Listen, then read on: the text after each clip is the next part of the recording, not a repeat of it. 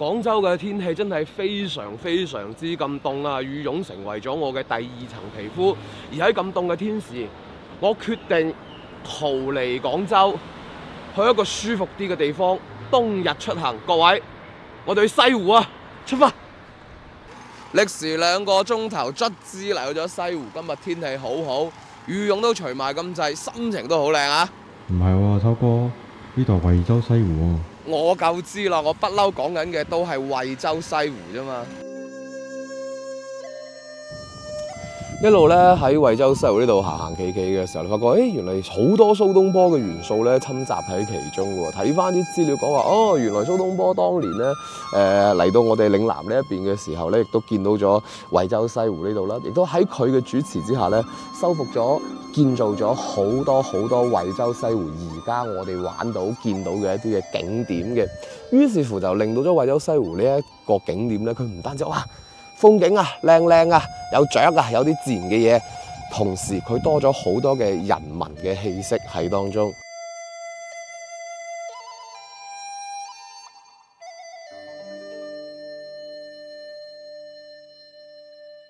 惠州西湖同蘇東坡嘅關係咧好大，所以呢度有個蘇東坡嘅像之餘，揾我出嚟同我解釋下點解有隻番狗喺度嘅呢隻金毛尋回犬嚟喎，咁早就入中國嘅咩？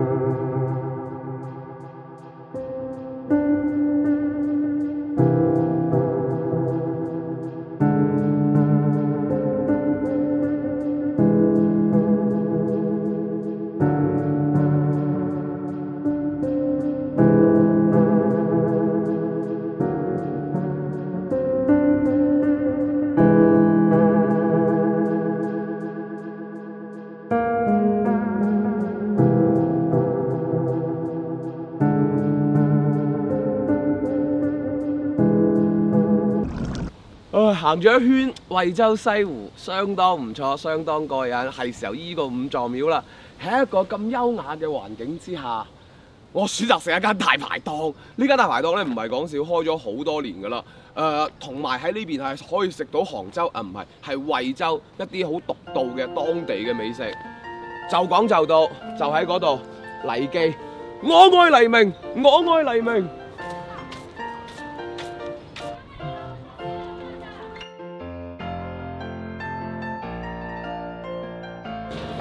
就係呢間黎記大排檔，其實幾得意㗎，即係西湖邊咧，明顯係風景區嚟嘅，但係偏偏咧佢又唔開嗰啲，即係嗰啲咩茶寮啊、嗰啲酒館啊，佢唔係開嗰啲鋪路，佢玩咗個大排檔。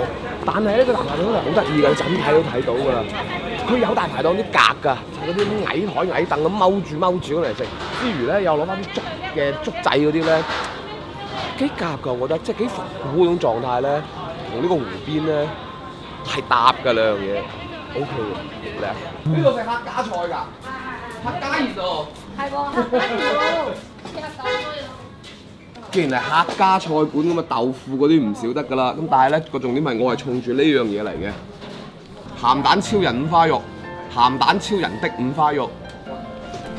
點解衝住佢嚟咧？無他，就係因為未食過都係好嘢嚟嘅。好嘢係嘛？四哥。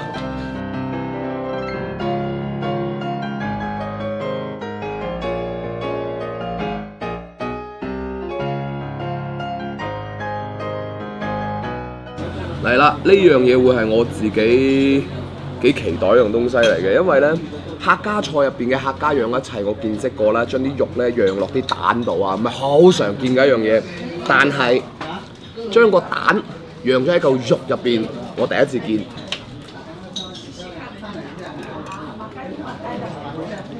一嚿肥豬肉最怕嘅咩？最怕做得漏。咁最好嘅咩？咪就做得唔漏咯。咁佢呢個做到啊，唔會話漏嘅喎。真係少少都唔會，爽口嘅，你唔使咁樣望住我，你試下爽口嘅肥豬肉做到。最底食緊咩咧？鹹蛋黃唔會鹹，佢淨係攞個口感，粉粉地、沙沙地溝埋一齊。肥豬肉嗰個皮位咧，有韌性有咬口嘅，加埋邊粉粉地、沙沙地嘅一嚿呢個嘅鹹蛋黃喺當中，好有驚喜嘅一樣嘢嚟嘅。未食過，今日食到，有趣。好啦，嚟到客家菜館，都仲有好多嘢係唔可以唔食嘅，包括咗釀豆腐。做手方面其實真係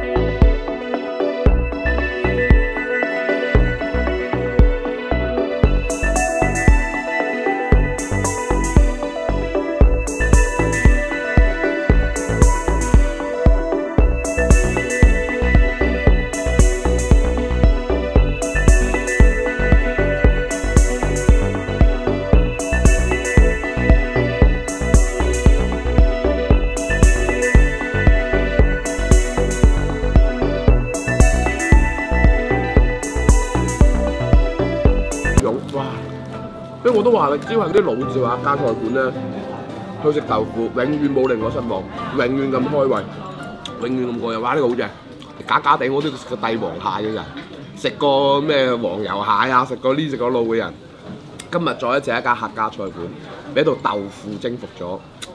好食嘅嘢咧，有時無分貴賤嘅。呢個可能就仲賤一啲啦。我講佢個呢個食材嘅呢個構成啊。有陣時候啲餐館啲菜乾煲為咗賣得出錢咧，溝啲咩五花腩啊，溝啲咩落去，呢個冇嘅，就係菜乾煲啫。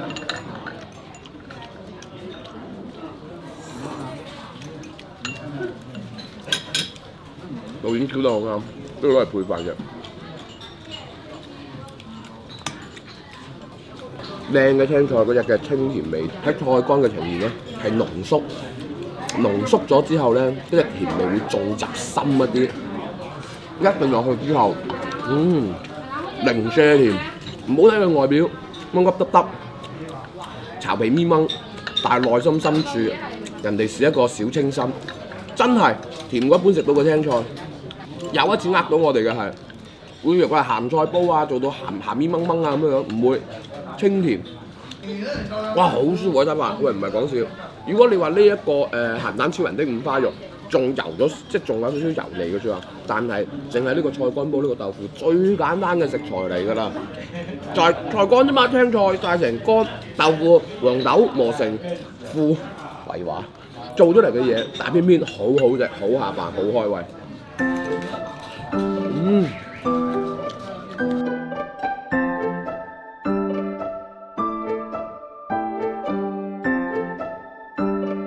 唔係講笑。可能係咪呢排大魚大肉跑太多？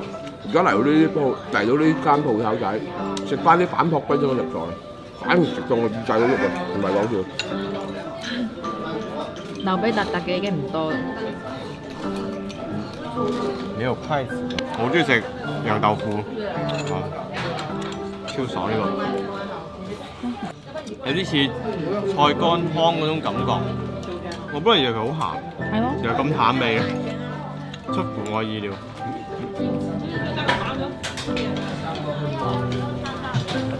行完個惠州西湖攰攰地，咁就揾咗間西湖邊嘅鋪頭。其實今日呢個天氣出嚟玩好鬼舒服，你見到其實一路啲太陽都係咁搽住我，好暖嘅。